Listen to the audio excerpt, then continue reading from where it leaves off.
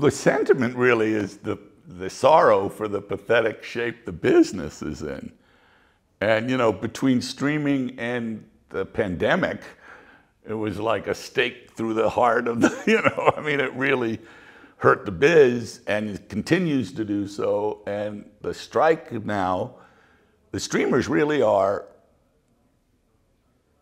the bad guys. And it's interesting, the strikes. Do you know it's the first time in Hollywood history that the Directors Guild, the Writers Guild, the Actors Guild, and the IA are all united. So, you know, and it's never been, do you know it's always been called the business, the movie business. It's never even been called the craft. It's been called the business, the industry, you know. It's a miracle that so many good movies were made here in Hollywood. No, it's just a difficult time. It is, the film industry's in chaos. And I hope that the audience comes back to the theaters. And some of it's the theater's fault. I mean, you know, you go buy candy bar for 30 bucks. You know, it's like, what? You know, they gouge but when a theater, you know, the truth is, motion pictures are meant to be seen in a large house cinema, a big theater, on a big screen with good sound and as many people as possible, because it's a communal experience. When you watch a movie on your laptop or you watch it on TV in your house, it's a totally different experience than if you watch it in a theater. Not only just the visceral impact of it, but the enjoyment of it and the appreciation of it. I mean, can you imagine? I think there's generations now that have experienced Lawrence of Arabia this big. You know? It's heartbreaking. And the truth is, as a filmmaker, emotions are contagious. So if you go see a comedy, the more people in the theater, the funnier it is, truly. And if you see a scary movie, the more people in the theater, the more frightening it is. Fear is contagious, just like laughter. By the way, that's not limited to horror and comedy. That's true of any genre. A romance is much more romantic with a crowd. Well, there's two reasons why the horror films are always going to do well. One is teenagers have to have somewhere to go. You know, you want to take a girl out. You don't want to stay home. And two, to experience that visceral excitement of a scary movie and huddle together. You know, I mean, it's like there have been so many explanations why people go to horror films, and all of them are true and none of them are true. You know, it's, some people say you can experience death with no danger. Very much like a roller coaster. You know, you can experience speed and thrills with no danger.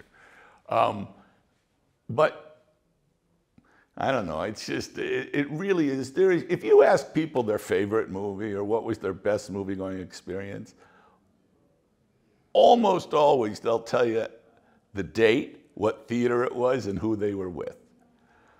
Because it's a big thing.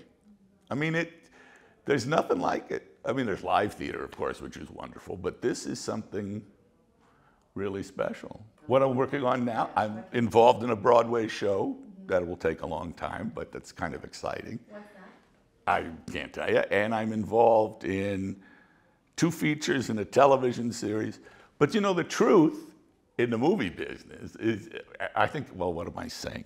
The truth in life is nothing is real until it's real. So, but I always have stuff that I want to do. I'm very lucky. I'm well aware of how lucky I am. I don't have to work. I've had great success in the past, but I'm desperate to work. I love making movies. It's a great joy for me. I love everything about it. I love showing, it's like circus. Showing up in the morning, eating breakfast off the truck, standing around in your park. I mean, it really is a pleasure. And I've shot in many countries, all over the US and Canada, and it's usually fun. The writers and I, Harold Ramis, Doug Kenny, and Chris Miller, we really did kind of sabotage any sort of sequel to Animal House. And as it was, there were so many Animal House knockoffs that, you know, I mean, they still make them. They're still making Animal House knockoffs. It's kind of extraordinary. I don't know, you know, I'm very curious to see the new, I forgot the title, Jennifer Lawrence's new comedy.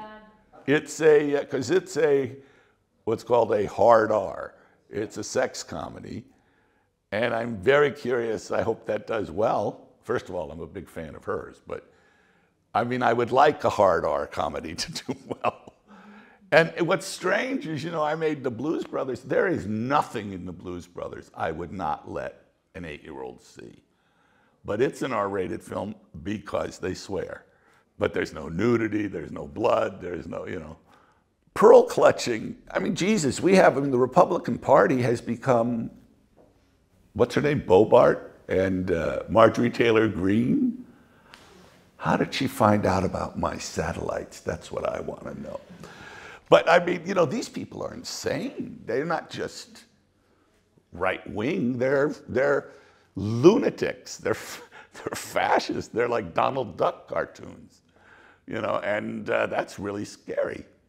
Okay, take Animal House. I have had literally, it's been a long time, so I've had literally thousands of men approach me and say, that was based on my fraternity, wasn't it? At whatever university, of all stripes. I mean, just the most like, really, Senator Dirksen? You what? Everett Dirksen said, it's based on my fraternity. I went, what? You know, I mean, but how do you talk about satire? How do you satirize Ted Cruz? How do you satirize that guy? Trump said, your wife's ugly and your dad killed Kennedy. You're a genius, Mr. Trump. You know, it's like, what? You know, it's very, honestly, I think comedy is comedy. If it's funny, it's funny. And this political sensitivity is very frightening. We have a Supreme Court that's out of control. You know, it's very strange times. And I think it's ripe for all kinds of comedy.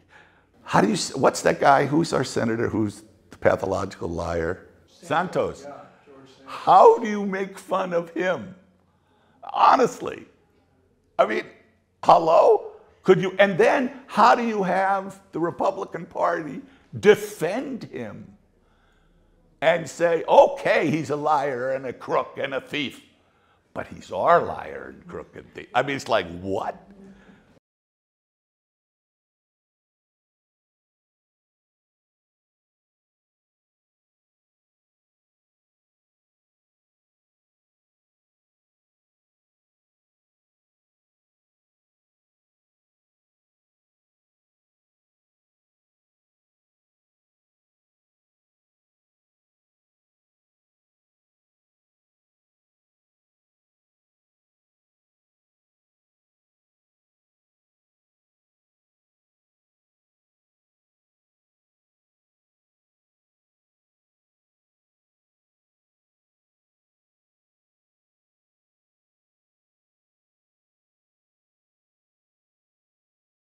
Well, no, you can't. Here's the problem. When you have someone like Boris Johnson, and you have, I live in London a lot too, and I've made many films there. And I remember when Brexit was happening, thinking, you're really going to vote for, do you understand what, and you live there? Have you noticed?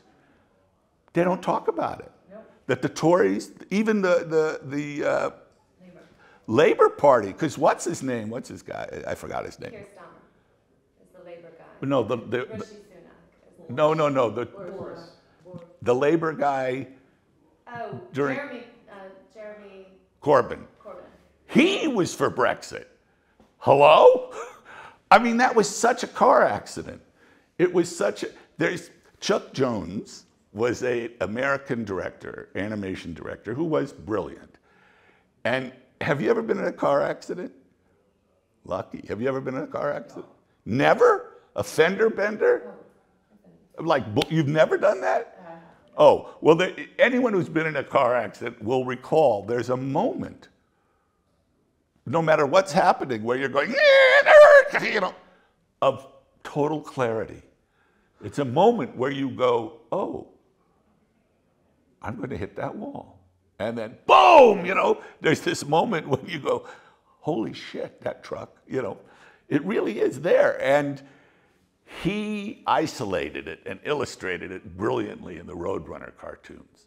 When the coyote chasing the Roadrunner would run off the end of the cliff, and he'd always be there suspended and look at the audience, look at us, going, I am so fucked, before he falls. Okay, we gotta wrap because we have to get a quick portrait before. And that's exactly how I felt during Brexit. I thought, are they crazy? Yes, And now,